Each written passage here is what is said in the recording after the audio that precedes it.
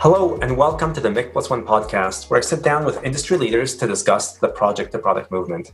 I'm Mick Kirsten, founder and CEO of Tasktop, and best-selling author of Project to Product, How to Survive and Thrive in the Age of Digital Disruption with the Flow Framework. Today, I'm joined by Don Reinertsen, product development consultant and the author of 3 best-selling books on product development, Developing Products in Half the Time, Managing the Design Factory, and most recently, the award-winning book and one of my all-time favorite books, The Principles of Product Development Flow, Second Generation Lean Product Development. I'm incredibly grateful for Don to take the time to speak with me and for all of us to hear his thoughts and his insights. We had such an in-depth conversation that I have split our conversation up into 2 different episodes. This is part 1, so make sure you hit subscribe or sign up to my newsletter to be notified when part 2 is live. I hope you enjoy the discussion, so let's get started.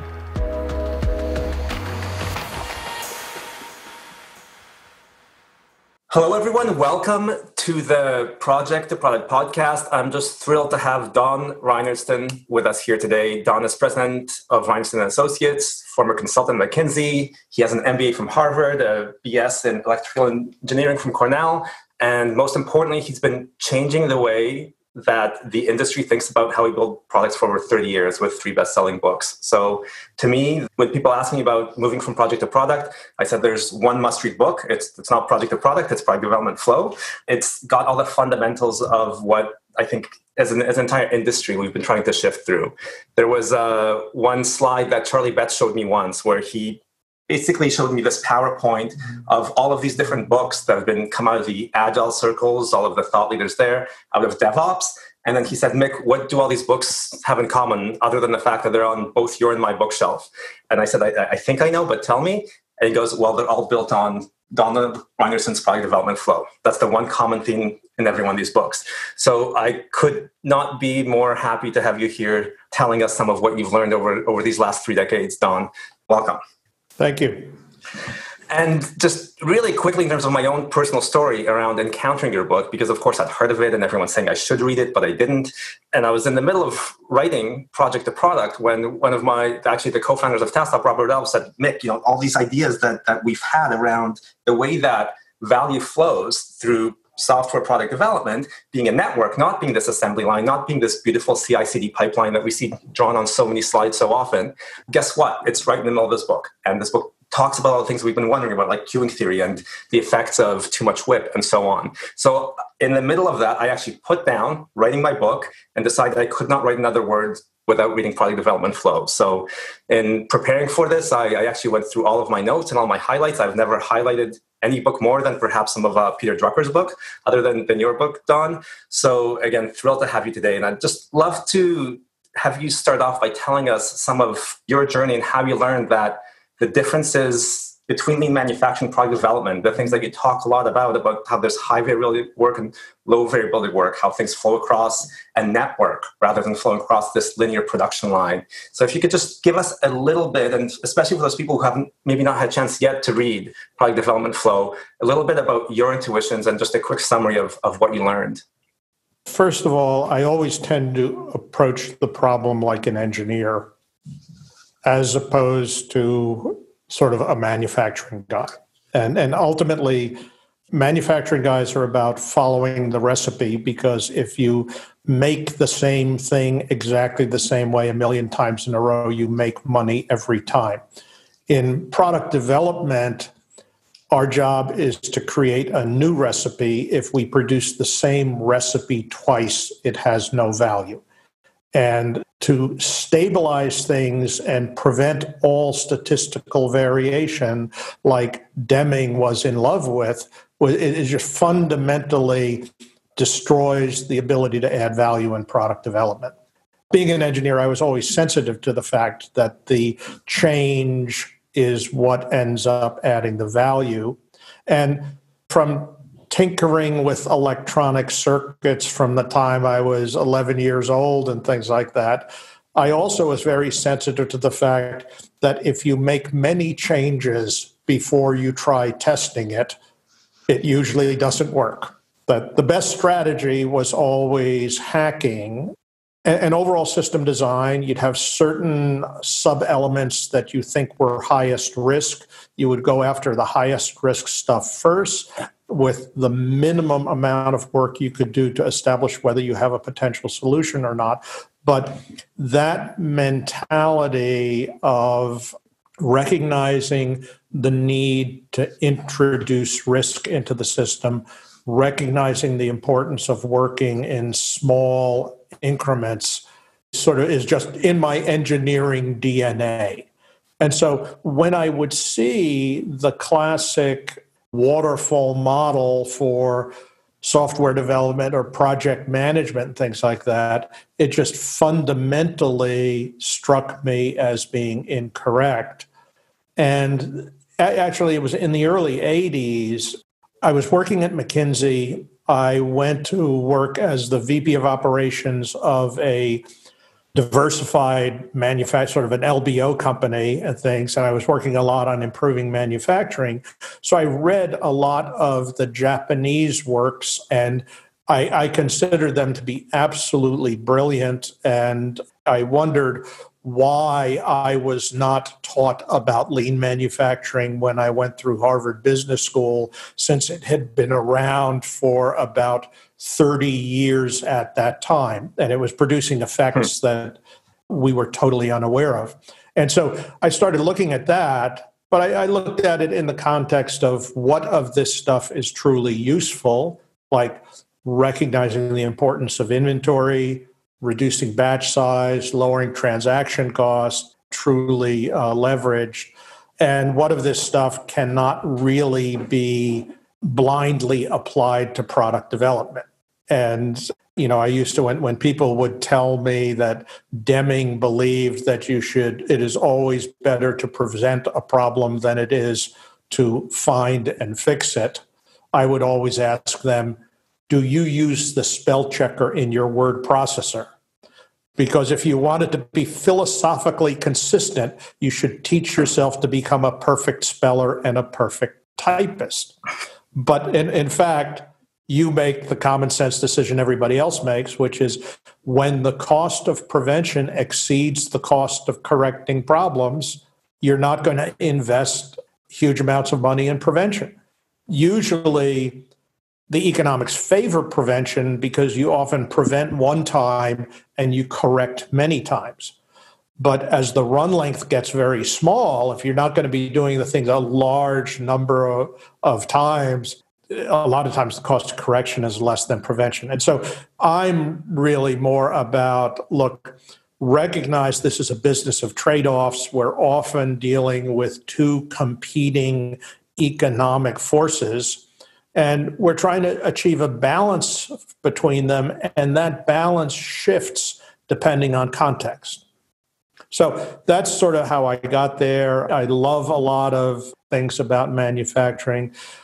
If you go back to the early 90s when I was doing stuff and I would talk to people about you have queues in product development and you need to reduce your batch size, the response if you went back and read literature in the late 80s, early 90s about how people looked at product development, you would never see the term queue appearing in the process.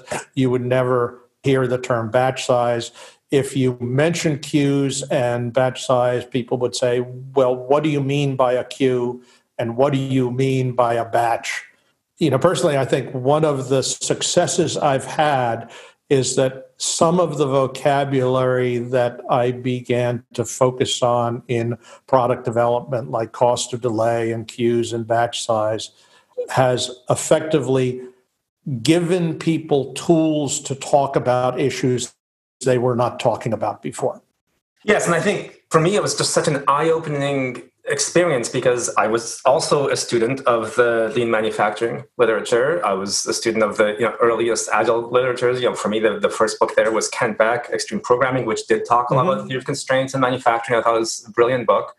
But this reduction of software delivery to a manufacturing process for me as a developer, because I was a developer this entire time, or at least through those decades, it would always just seem wrong. Because again, it was not till I read your book, I said, okay, this is why it's wrong. We're trying to reduce variability in manufacturing to do the same thing over and over because it keeps making money. Whereas, as you, I think, put it so well, in product development and lean product development, we're actually trying to generate new information. New information is always arriving, and then we have to use that information. So it's just a completely different process. One where it's high uncertainty, high learning, and you're after seeking information and applying it, versus one where you're trying to reduce variability and push the same thing out over and over. And I think it's become even more true for people lately that it now looks and feels like anything that can be automated in software delivery and releasing software will be, right? Everything aside from that creative, the design, the business analysis process is actually going to become more and more automated right now with all the automation we have in delivery pipelines, later even with additional AI being applied to deployment, to orchestration and so on, and to site reliability. So I think that my sense is also that what you've put into the principles of product development are actually going to apply even more in the coming decade than they have in the past, as all of these things, all of the easy things get automated. And we truly look at optimizing this learning, this high variability feedback loop. So can you just tell us a little bit about the differences that you see in how value and information flows? Because I think what I've noticed is a lot of people try to almost blindly apply manufacturing principles to how software is built. They assume it's a well-understood problem. They can structure into a large waterfall process. And that's what many of the listeners of this podcast are dealing with, is organizations who are structured to function well with waterfall processes with high certainty, where you can actually create 6, 12, 24-month timeframes that obviously assume low variability, because otherwise you'd be baking much too much risk into those timeframes, much risk into those plans, as happens, versus what you made so clear quite a long time ago now in terms of needing to think differently about the economics of software delivery. Yeah, I mean, sometimes I use the military analogy, particularly if people are in the defense business and things like that, of comparing the difference between a cruise missile and an air-to-air missile. And I say we use two different fire control systems there. A cruise missile goes to exactly where you tell it to go. So it's typically a subsonic missile that is extremely precise in its guidance. Are you going to go through the top floor window or the first floor window? And it's a perfect solution for a stationary target. You know, you're blowing up a utility in downtown Baghdad and things like that. That is the perfect tool for the job. If you're shooting down a fighter flying at over the speed of sound, we use air-to-air missiles. Typically, they might go Mach 4 or Mach 5. They go very fast, and you just keep them pointed at the target. The basic algorithm is stay pointed at the target and fly faster than the target. And eventually you hit the target and blow it up. And it's a different fire control strategy, and not universally better, but better for certain targets.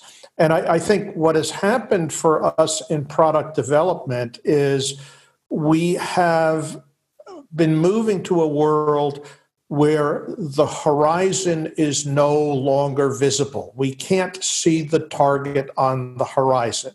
And any forecast we make of the target will be there when the missile arrives is close to 100% wrong. The target will be someplace, but your ability to say where it's going to be is getting closer and closer to zero. And so we're now getting to a mode where we would say, look, I need the ability to steer the project while it is in flight. I can do a certain amount to speed it up. I want it to go really fast, right? So if the missile traveled at the speed of light, you wouldn't have to worry about the future position of the target, because it couldn't move between when you fire your light beam and when the light beam hits it. Increasing speed will solve some of our problems, but I think ultimately what we start seeing is the ability to steer while you are in flight produces more value than the ability of just brute force speeding things up.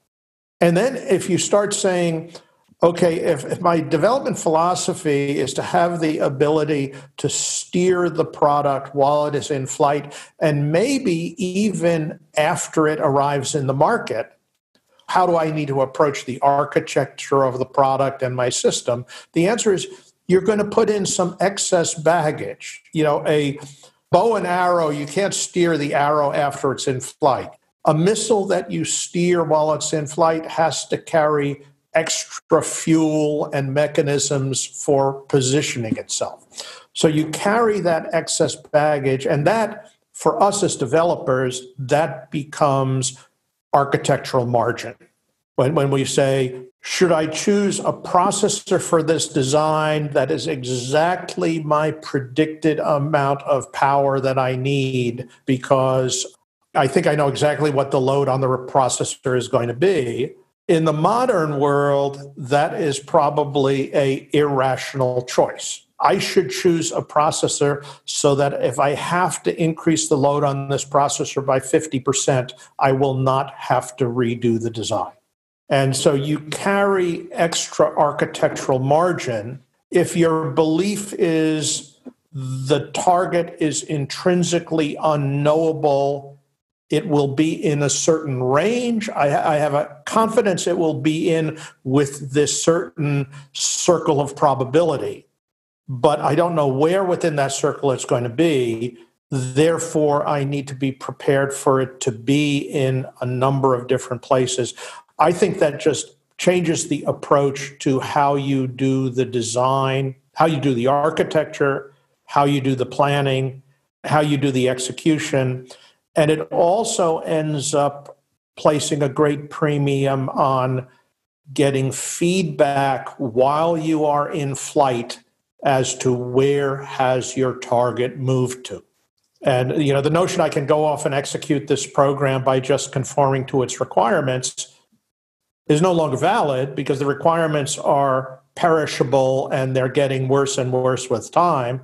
So what we have to do is we have to refresh that information so we don't carry dead wood in our design and so that we start following where the target is heading to. So a couple key things there that really resonate with me.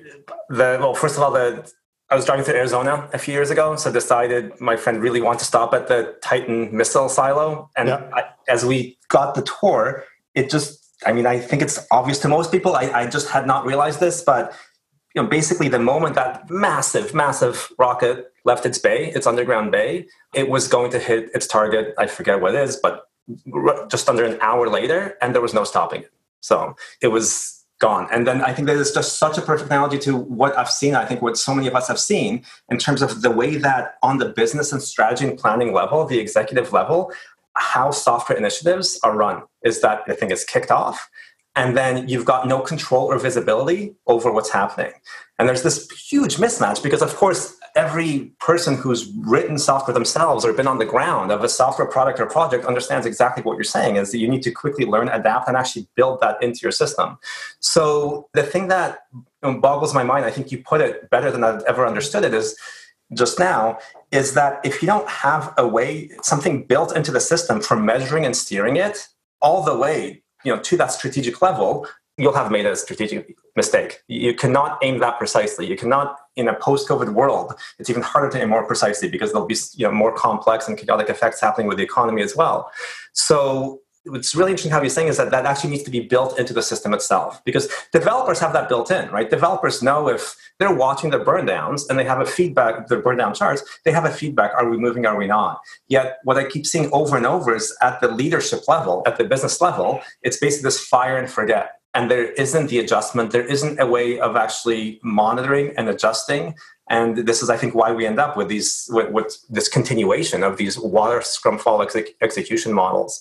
So the reason I always, in almost every time I'm speaking to executives, so IT executives, I bring up your book. And the reason I bring up your book is because it actually quantifies and explains the making mistakes in terms of economic terms that business leaders tend to understand, right? To basically provides them with some kind of way of quantifying. And ideally, of course, I think in terms of my own personal experience, it's always been about understanding cost of delay and lifecycle profitability, right? It actually is quite simple in the end.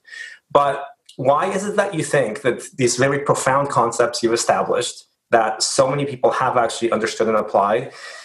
My sense is, in terms of the way that large enterprise IT organizations, federal institutions, and others, the way they run, it's much more the cruise missile approach than actually having some quantification of the dynamics of software delivery. And I have asked this question countless times: how do you measure the profitability of your product value streams? And every time I ask, there's just a blank stare, not an answer, right? Because, we haven't yet set up our portfolio. We're not exactly sure what our product value streams are, and so on. So why is it, given that you established these concepts so long ago, that you think businesses have not applied them? I think software teams have generally applied a lot of them to the way that they think. They understand that WIP destroys their productivity and their flow. But why do you think it's not yet been applied at that MBA level? And how can we, in the end, I think as a community, all we're doing is trying to help organizations apply your concepts. That's sometimes feel like, I'm doing. So why? And then what can we do to help today's business leaders apply these and understand these concepts? Well, I often make the argument that today's business leaders are using all of these concepts, except not in the domain of product development. Because I say, how do you do your next quarter's sales plan? You're going to do a forecast of how many units you're going to sell next quarter and things like that. Let's say you've got 100 big customers that are 80% of your sales and things like that. And you make a guess of, this is how large the contract would be I would get from this customer. And then what is my probability of getting that? And you add together those numbers and those probabilities, and you essentially do a stochastic estimate of revenue. You don't end up assuming the revenue is either there or not there. You weight it by its likely probability, and you have a margin in your forecast. If all those numbers add up to $10 million in sales, you promise your board of directors $8 million of sales, because you don't want to have a 50% chance of having egg on your face. You don't want to have an equal probability of failing and succeeding on it. There's an asymmetry between the upside and the downside. So I would say all of these disciplines about thinking in terms of margin in business activities are present in financial planning, they're present in sales planning, they're present in budgeting. If a company wants to have a extra money in their budget for contingencies, they don't distribute that extra money in every budget category. They don't put 10% more in every budget category, because that will generally mean that the contingency will be spent. If you have 10% more, you won't stop spending until you go over that 10%. So what do? They have a margin account for contingencies, and independent of where the contingency shows up, they draw that margin. And the analogy I would use in electronic design, I'm doing an ASIC. I don't get my ASICs perfect every time. On average, it takes me 1.3 turns per ASIC. How do I plan that in my engineering budget? Do I plan for 2 turns on every ASIC? That would build a lot of extra margin in everything I'm doing. Do I plan for only a single turn on the ASIC because I think that would encourage people to do it right the first time? No, that would mean my schedule would be blowing out. 1 out of 3 ASICs would blow up on me and disrupt my schedule. So what am I going to do? I'm going to put some extra margin in my schedule such that a third of the ASICs could require a second turn without blowing up the schedule. And that good behavior, instead of the mentality of prove to me it's going to take 2 turns to do this ASIC, and if you can't prove it, I'm going to allow you time for 1 turn, which is the traditional behavior in engineering. Now, it's got to be acceptable to put margin in activities that have intrinsic risk, and it's got to be acceptable to show that there is margin. In engineering, we shouldn't have to simply hide that we have margin in activities. We should be allowed to show it and to preserve it so that if something bad happens later in the program, we can deal with it. And I tend to have the most progress with management on some of these issues by telling them, you already do this today. I'm not asking you to do anything different than what you do in sales planning, than what you do in financial planning, is that you don't have deterministic, you have goals, you work to the goals, you know what's most important. We want to do the same thing in engineering. But the idea of having a zero variability goal in engineering is a bit of a fantasy. I'll tell you a funny story. One time I was talking, for about 14 years, I was teaching product development classes at Caltech, executive courses there. And I have a lot of different companies through. And I would ask, I said, do engineers miss the schedule because they don't take the schedule seriously enough? Because some managers will say, well, if only we could get them to take the schedule seriously. And I said, okay, so what would happen if you said, I will chop off one finger from your hand for every day you are late on the schedule? Things like that. Could you, as an engineer, think of a strategy that would be capable of preserving your fingers? And I was teaching the class one time, and a guy in the back of the hand sort of raised his arm, and he had a hook on the end of his arm, on his hand. But he also had a sense of humor. And he said, I used to be an engineer. And I mean, I think the answer is, the issue is the intrinsic nature of our work. And if we built sufficient buffer to ensure we had no chance of risk, we would be late on everything we did. We would be, and often I phrase it to people as, look, when you build a buffer in your schedule, you are trading one currency for another. You're gaining the currency of reduced risk.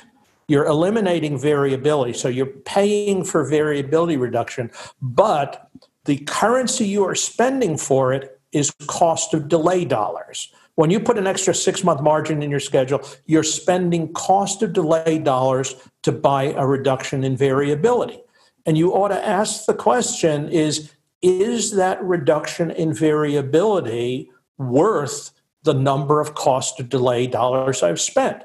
My cost of delay is $1 million a month, and I put in a 6-month buffer. That's $6 million insurance policy on ensuring the product is going to be ready on time. And, well, what's the value of the variability that you're like? Well, there's one particular feature that we think is high risk. We wouldn't have that feature ready unless we had a full 6 months of time for the thing. But what's the consequence of that variability, that risk? What should I rationally pay to eliminate that risk? There's a 30% chance I'd be missing a feature that corresponds to 10% of the product value, and I would be missing it only for the period of time it took me to complete that. So I'm giving up 10% of the gross margin of that product for a 6-month period, and in return, giving up 6 months of cost of delay dollars. It makes no economic sense when you frame it economically. And I think, my point is not, is it correct or is it not? But think of the trades you're making, bring them into a common unit of measure, which I always use economics as the one to frame disparate things. And then you can look at the nature of the trade-off. Because I think it's the discipline of saying, what is A worth? What is B worth? Do I want to trade A for B? That is probably the central way you unravel these problems. I would just add, the problem people create for themselves is they are unwilling to quantify the value of cycle time. They are unwilling to quantify the value of risk reduction on a program or variability. And then they chase after these philosophical goals like we will have no technical debt in our design. So many key points there, Don. I think I want to go back to one of the first ones that you made, which is today's business leaders are already using these concepts, right? They're using it for sales. When I reflect on what you just said, as a CEO, doing our monthly and quarterly, and then our board meeting, the reporting goes through that. I basically look at metrics for two things. One set of metrics is very well understood, which is the sales funnel, the conversion ratios, the close ratios, the margins that are within that. And like you're saying, organizations and business leaders already understand those. And if they apply the same principles that they use to understand those, of course, they would have a much better way of predicting and making and decision-making around product development, and especially making these trade-offs of, can we delay here? Do we really need to launch every one of these things at this date? So what I've tried to do, I'll tell you, right now my story with my board. I've basically tried to, building off the concepts that you introduced, made the set of flow metrics and the set of dashboards on those flow metrics, and I review those with my board of directors every quarter, because it allows them to turn into economic terms that they understand, things like time, so end-to-end time to deliver something, things like the proportion of investment that's going to technical debt, which truly is this kind of margin, this kind of buffer that the teams have. The more that we increase that, of course, the higher the cost of delay is going to result. So I'm now seeing it, and then sort of my journey from the last year is that if we could give, because we know that there are a lot of smart business leaders out there making a lot of smart decisions around marketing and sales funnels, and if we could give them the right set of metrics and economics, we could actually help them, again, not launch the cruise missile, but adjust monthly and quarterly as the market is shifting, as resources are shifting, as budgets are changing and investment is coming, and so on.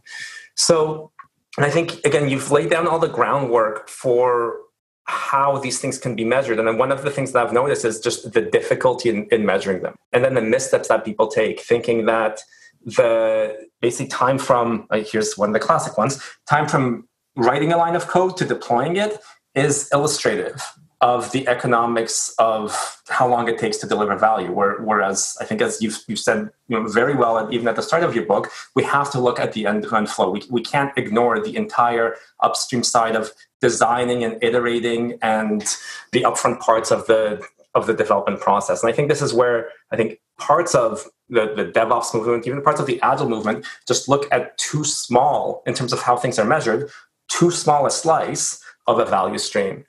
Whereas every one of the measures that you've put in place actually is able to measure the end-to-end flow. So my sense right now is, and I would like to actually go into a couple topics related to this in a moment, but if we can just provide leaders with a way of measuring flow end-to-end, a reliable one, a way of quantifying these things, and some of them are correlations, right? Basically, how this set of features drove revenue number over time. Those are things that there might not be a direct causation, because the many attempts I've seen of putting a business case on every single feature that you deliver in software tend to be less used than the ones that tech companies do, which is to measure these things stochastically and in aggregate. But is your sense is that if we could actually put in place this measurement, and I think I'm still thinking back to your point, which is that we actually have to build in accept the cost, the need to measure, just like that air-to-air missile, a significant investment of that missile is its telemetry and basically the feedback loop it has with its target, right? It's got that built in. So is one of the problems that the way that value streams and flow are constructed at organizations fails to account for a reliable way of measuring? And is that one of the reasons why, for example, whenever I ask what is the lifecycle profitability of every product in your portfolio, I get blank stares? Whereas any sales leader, if they ever could not tell you exactly basically every one of the sales metrics for every single SKU their field sells, they would be walked out the door immediately. Yeah. And I mean, one way I would probably phrase it to senior leaders is that we are constantly dealing with stochastic flows of value in our sales pipeline and in our financial pipeline. And we've gotten very good about thinking of that stochastically rather than deterministically. But we're still putting on our deterministic hat when we try to do product development. Give me a plan, give me an estimate.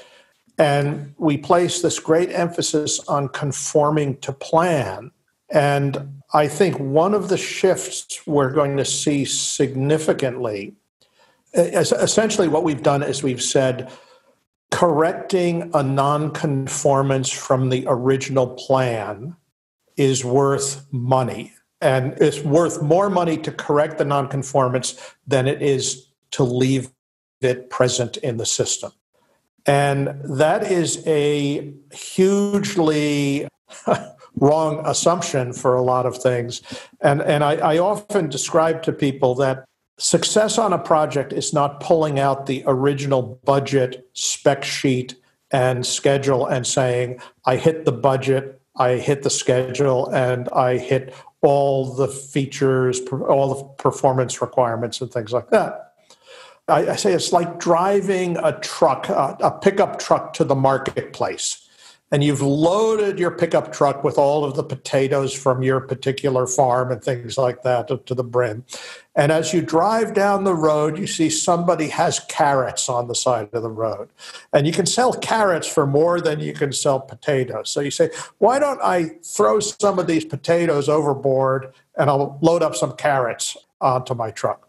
And then in your trip to the marketplace, when you get to the marketplace, if you look back at the trip and you say, everything I chose to leave behind was of less value than everything I added onto that truck, then it is an economic success. And an economic success is when everything you decide to leave out in the design is of less value than the things you decided to add or to emphasize. And so I think we need to shift the mindset in product development is our goal is to maximize the economic payload of what we deliver to the marketplace.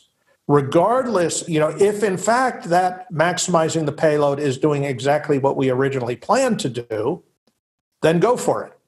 But if context changes and technologies change while I'm going, what I'm really looking for is to people make good decisions to add and subtract things. And I think ultimately the measure of a good product, I'm a big believer in product development is delivering gross margins to companies, is that, what you really deliver is a gross margin stream.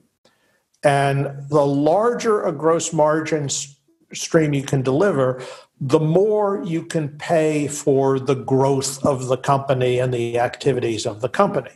And to deliver gross margin, you have to control two things. You have to control, three things. One is the price that you can sell stuff for by producing things that are of value to people. The second is the cost it takes to deliver that value, if there's an underlying cost structure associated with that. And the third is the quantity of people that you provide that are you providing that for 3 people in the world? Is it uniquely highly valuable to 3 people in the world? Or is it moderately valuable to 3,000 people? And so you're going to make trade-offs. You will never say the customer's always right. I'm aiming for total customer satisfaction. The key job in marketing and product development is always, who do you say no to? Because if your answer is always yes, you're going to cripple a product with so much low-value functionality that a lot of your key users are going to be disappointed because you're going after these minor edge cases. I do like the gross margin model as a way of thinking about what is the measure of output from product development, what is the stream of gross margin you produce, because what it does is it focuses on what is the difference between the value of what is coming out of the pipe and the cost of that stuff. Is that, if you make choices that make it cost effective to deliver value, you will be a profitable company. And probably you will have correctly priced the functionality that you're offering to customers. Now, I remember in the first book I wrote on product development, we used the term the fuzzy front end of product development, which was the time from when the customer identified their need until when you started working on the problem.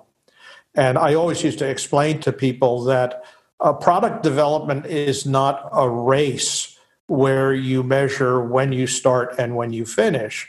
Product development is a race where the winners are defined by when the functionality arrives in the market. If somebody is doing a 2-month development program competing with a guy who has a 12-month development program, but the 12-month program is always getting to market 6 months before the other one, the guy who's going to win in the marketplace, in price eroding and sort of ephemeral markets, the guy who's going to win in the marketplace is the one who gets there earliest from a marketing perspective. And I used to know at HP, Dick Hackburn, used to say, my definition of a good product is I have it and you don't. And, very focused on a market-based definition of have you met the schedule as opposed to a plan-based definition. And I actually think we have moved backwards on that issue in some of our current thinking in terms of saying, well, the clock doesn't start until I commit to do the work. And I want you to measure me from my commitment to my delivery to the marketplace. Is it, well, if you delay commitment because there's too much backlog in your process, if you can't respond to legitimate customer needs that are high value because you got too much backlog, don't call yourself a hero because your late commitment results in a late delivery of the product to the marketplace.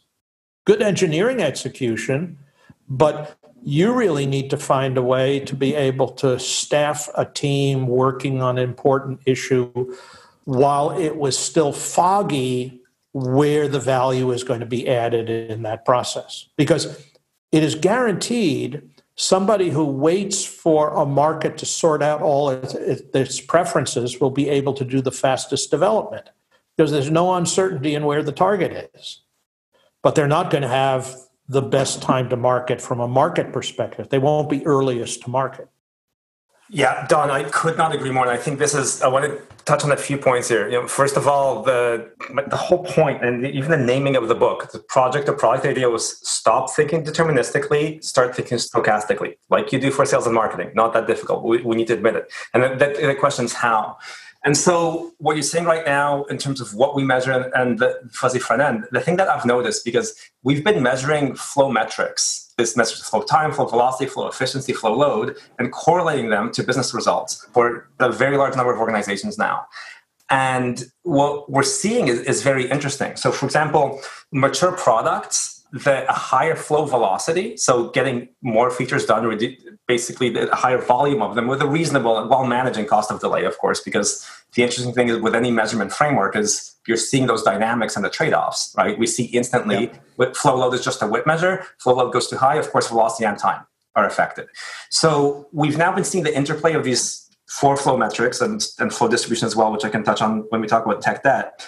But one of the fascinating things is for products that are more mature, let's say teleconferencing, right? Right now, the flow velocity of Teams versus Zoom versus some new entrant is going to be critical because the cost of delay is high as people are choosing their teleconferencing solutions and want end-to-end encryption and want all the high-quality video and other features.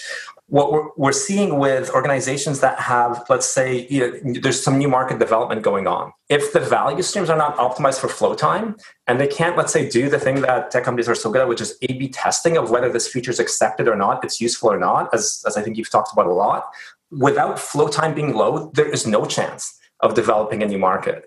And then, this other fascinating thing, or like you said, being first to market, right? You have to have some combination of very low flow time and significant velocity that you can scale up as you see the initial traction. So what I've been seeing these organizations do, it's basically take different business metrics, because those are all there, like gross margin. And we actually use gross margin for our mature products. For a new product, we won't use gross margin. We'll use a different value metric because this product might be pre-revenue, let's say, right? We can't maximize its lifecycle profitability. We're just trying to make sure that by investing in better flow and in more delivery, we're seeing another proxy, a metric that's a proxy for what would be revenue, let's say daily active users or some kind of adoption metric. Yep. And you'll, of course, have tech companies do this with pre-revenue products that are pre-revenue for years while investors are pouring tons of dollars. But it's this, what I found so valuable is exactly what you're saying, is this combination of measuring flow and how you measure what the clock is for when flow starts and stops. I'd love to touch on this topic because it's that more than anything, I think I've seen to be a problem is when the clock starts. So I'll touch on that in a moment. But measuring flow and then how it correlates to results, where for the majority of companies, I agree, gross margin is it, right? They should be, in the end, planning for that. Yeah, so. And so, I think you hit on a really important point, which is that when things are pre-revenue, you go get gross margin as revenue minus cost. And if the revenue is zero, that sort of messes up your calculation. But the intent is that revenue is there because it's showing you how much value you are providing to the world. The world sends you money because they like what you're doing. Mm-hmm. And if they refuse to send you money, it's their secret language for saying, we don't care about your product. And so you then, if you don't have revenue, you got to say, is there any indicator that I have that is predictive of future revenue that I could use as a substitute, as a proxy? And I think that's the truly sensible thing you're doing, is to say, well, look, if we have active users, if we're gaining active users, if they're increasing their use of the product, we have things that, while not perfectly predictive of revenue, are pretty strongly aligned with, if I were to take 6 products and one of them has 1% of the active users, the other one, I would probably say the one with the most active users is going to turn into the high revenue product. Yeah, exactly. And I think that's completely legitimate. I think this issue of start time, though, it's really a much bigger issue than people realize. When I was doing the work in the early 80s and things, we would ask people, what was the amount of time between when they knew there was a need and when they staffed a full-time team on the program? And what is the amount of time between when they staff the team until they ship their first revenue-reducing product? And that first portion, which we call the fuzzy front end, was typically 50% of the overall development cycle. Mm-hmm. It was taking as much time for people to decide to pull the trigger on a program as it took to do the program itself. And it also turned out that it was the cheapest place to improve cycle time, because compressing the actual development process often involved expensive things or higher risks in the process. And so what we often got companies to do to say, okay, as you have to have a process for identifying a new opportunity where usually I like the one sheet of paper saying this is a new business opportunity. People would typically have a new product development council or something, some organizational unit that would look at the flow of these new ideas and say, some of them are worth doing a business plan on. Not worth investing in, but worth doing a business plan on. And they'd sort of structure it, say, okay, so what are the key risks in this thing? What are the deal breakers on, if I were to invest in this, what might go wrong? Is it market risk? Is it technical risk? Is it economic risk? And what can I do to give this management group a clearer idea of what the market, technical, and economic risk is associated with the thing? And that the agility of that front-end process of saying, you'd have this steering committee meeting once a month, and they'd look at an idea and say, we can't make this decision unless we have these facts. They'd meet the next month and look at it and say, now we've got enough to justify making a small investment in this product, to buy information. Because I often tell people, in product development, you're actually engaging in 2 different types of economic activities. In some cases, you're investing money to produce a gross margin stream. But in other cases, you're investing money simply to buy information. What you're trying to do is you're trying to alter the terms of the bet. And that may be doing prototypes to resolve market risk or proving out technologies and things like that. And don't use the metrics that you use on products whose intention it is to produce a gross margin stream on the projects whose intention it is to produce economically useful information. You need to still think about how do I produce economically useful information, but there are a number of activities we engage in that are solely, I often use the analogy, I say, okay, you've got two envelopes, one of them has a $100 bill. What would you pay to know which one has the $100 bill? And you have $50 because if I allowed you to pick one envelope, it's worth, there's a 50% chance you're going to get $100 anyway. So you don't pay more than $50 to find out which envelope. If it's a $1,000 bill, you pay more money. Are you willing to pay money for a 90% confidence you know which one has the $100 bill? Yes, that has economic value and things like that. And so I think we need to get people thinking more in terms of how do I trade money for risk? Instead of just waving our hands qualitatively at the risk issue, how do I think about trading actual money for risk reduction? Absolutely.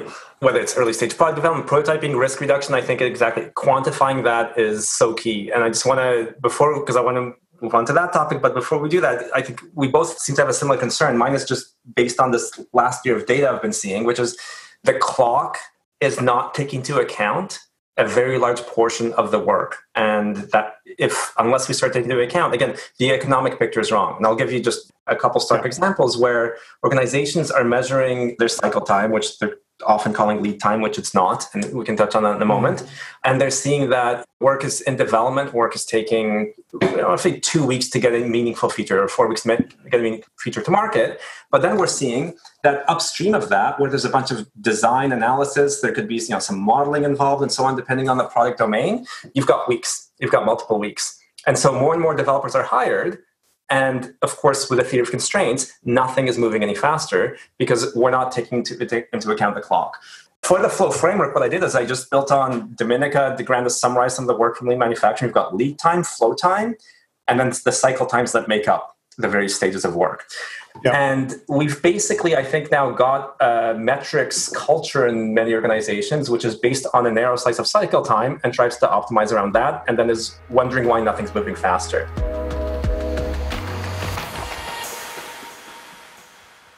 A huge thank you to Don for joining me on this episode. I can't wait for you to hear part 2 of our conversation. In the meantime, follow me in my journey on LinkedIn, Twitter, or using the hashtags Mik+One or Project to Product. Don's Twitter handle is @DReinertsen. Part 2 will be released in 2 weeks, so hit subscribe to join us again. You can also search for Project to Product to get the book, and remember that all other proceeds go to supporting women and minorities in technology. Thanks, stay safe, and until next time.